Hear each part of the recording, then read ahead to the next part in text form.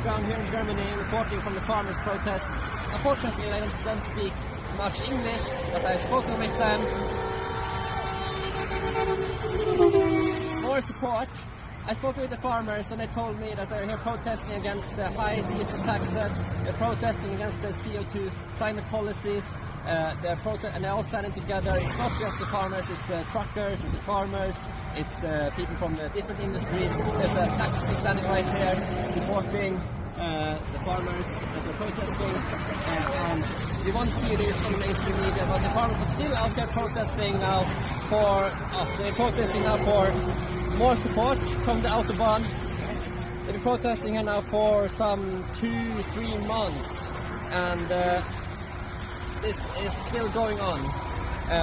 You won't see this on the media, so make sure to share this video.